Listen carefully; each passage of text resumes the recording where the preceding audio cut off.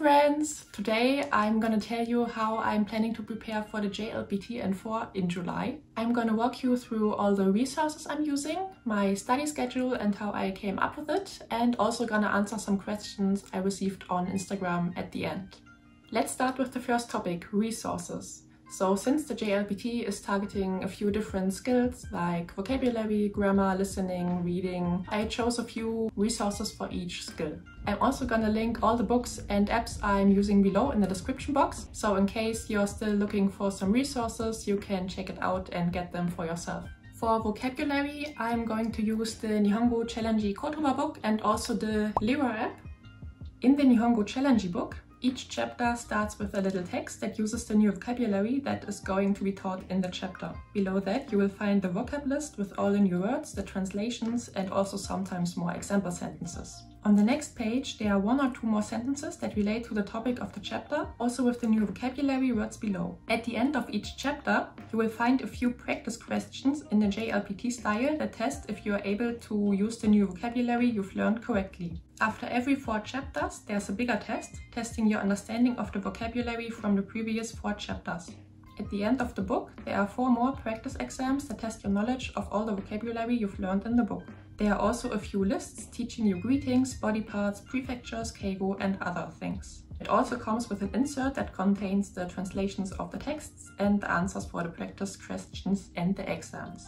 My second resource I'm using for learning vocabulary is the Lira app. It's free, at least for Apple, and contains vocab lists for all the JLPT levels. It also has a built-in spaced repetition system. I put all the new vocabulary I learned from these resources into Anki. It's another spaced repetition app, and I just like to have all the vocabulary and everything I'm learning in one place, so that I don't need to go through every app and every book every day. For kanji, I'm mostly using the Nihongo Challenge Kanji book. It contains all the N5 and N4 kanji, so 310 kanjis in total.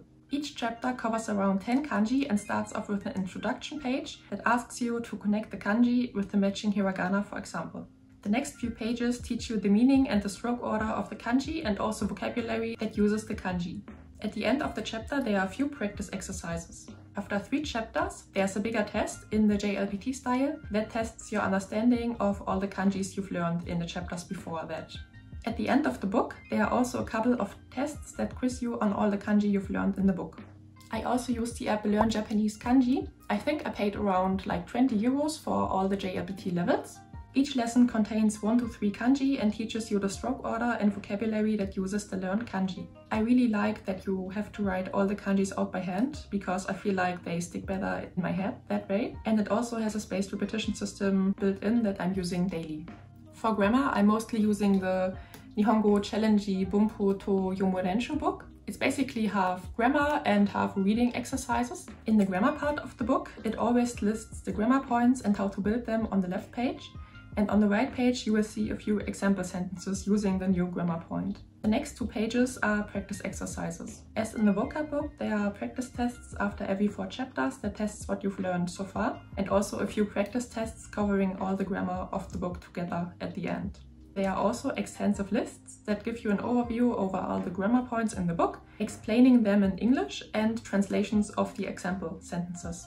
I also used an additional app for grammar called Bunpo. It's made by the same developers of the Lira app, but unfortunately this app is not free. I paid around 30 euros for all the JLPT levels. It also has a spaced repetition system that I'm using on a daily basis. On top of that, I'm also using Anki for grammar revision, because I put all the sentences from Genki 1 and Genki 2 from the grammar parts into the app and also put some explanations for each sentence below. So I'm always doing my repetition that the app gives me on a daily basis. For reading, I'm of course using the other half of the Nihongo Challenge Bunpo to Yomorensho book. This book has 15 chapters that cover the reading practice. Each chapter starts off with a short text, 1 question that tests your understanding of the text, and also a short list of the new vocabulary that's appearing in the text. The second book I'm using for reading is the Shinkanzen Master Dokai book. The book teaches you a new reading skill with each text, for example figuring out who's the agent in the text, and also the best ways how to go through short, medium and long texts.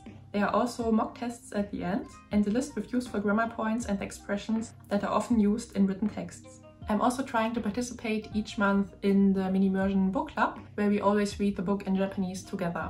This month we're reading the Naze Doshite Kagaku no Hanashi. That way I'm hoping to further build my understanding of texts and also up my reading speed, because I heard there isn't actually a lot of time for the reading part in the actual exam. For listening, I'm using the Shinkanzen Master Chokai book. Similar to the reading book in the series, the book teaches you different skills like listening out for intentions, proposals, verbal expressions, etc. The book comes with a CD, but you can also download the audio files from the official website. There are also multiple mock tests at the end, like they would appear on the JLPT. I'm also planning to listen to the podcast Japanese with Shun. He's basing the difficulty of his podcast on the Genki 1 and Genki 2 books, so they're around like N5 and 4 level, and they're always just a few minutes long, and he's always explaining new vocabulary that doesn't appear in the Genki books at the end. So I also find the podcast really helpful to broaden my vocabulary knowledge. For actual practice questions of the exam, I'm going also through the Nihongo Go Hyaku Mon book. It's by the same publishers that also published the Nihongo Challenge books and also the Sumatome books. Like the title says, it covers around 500 questions about kanji, grammar and vocabulary. Every 90 or so questions, there's also a little practice exam. I'm also getting the JLPT exams from earlier years that have been published by the Japanese Foundation when I get closer to the exam. I'm also planning to make a separate video on how helpful I actually found each resource after the JLPT. So please make sure to subscribe so you won't miss out on the video. And also please give this video a thumbs up if you found it helpful so far. Now that we've talked about the resources, I'm gonna explain to you how I came up with my study schedule and what it contains. But a quick note before that, I've already gone through the Genki 1 and Genki 2 books in the last 2-ish years, so I already have a good base knowledge about vocabulary, kanji, etc. So I don't need as much time to prepare for the JLPT. So if you don't have any experience with JLPT N4 materials, please plan a little bit more time, because otherwise it would be a little bit too stressful, I guess. And I'm planning to study around 2 hours each day, so about 14 hours a week, to consolidate my knowledge and also discover any gaps in my knowledge, for example words I haven't heard of so far or grammar points that I'm really bad at. I put my study schedule together at the beginning of March. The first step I took was to look through all my resources and see what resources I have for each skill. Then the second step I took was to estimate how long I will need for each resource. Then I made an overview in Notion where I listed all the resources in a table so that I can see how many resources I have for grammar, for example, for listening, etc. And I also color coordinated everything so that I don't get overwhelmed of all the resources when I write my goals for each month, and can see like yellow means listening, for example, or green means grammar. And then the fourth step was that I made an overview. So for each month I put in the resources that I want to go through, so that when I write my weekly study plans that I know, okay, I plan to go through the whole book, for example, in March, and that means I have to go through a quarter of the book each week, so that I can estimate how much I need to do this week and hopefully reach my goal at the end. So I'm gonna tell you all about the goals that I have set for the next month, but for that I need to look at my iPad because this is a lot of information and I can't memorize everything. So for March I planned on finishing the Nihongo Challenge Kotoba book, because I've already started in February with the book and I think I was like halfway through. So I think it's a good goal to work towards, because I know most of the words already and there are always just a few words for each chapter that I still need to learn. I also want to finish the first part of the Nihongo Challenge Kanji book, and the first part is basically all the N5 kanji, because I know all of them, but sometimes there are a few readings that I have forgotten, or like a few vocab words I haven't learned yet, for example, that contain the kanji. Or for example, counting is not my greatest strength, so I had to learn a few readings concerning like the number kanji and like the dates, for example. I'm also planning on finishing the Bunpo app, because I've been working on the N4 part of the app for quite a few months now, and I only had a few lessons left, so I wanted to wrap it up quickly. And I also want to go through one part per week of the Shinkanzen Chokai book, and also do 35 questions each week for the Nihongo Go book. So about 5 questions a day. That's all for March. In April, I want to go through all the vocabulary in the Lira app that's in the N5 section to see if I've missed something. And I also want to finish the second part of the Nihongo Challenge Kanji book.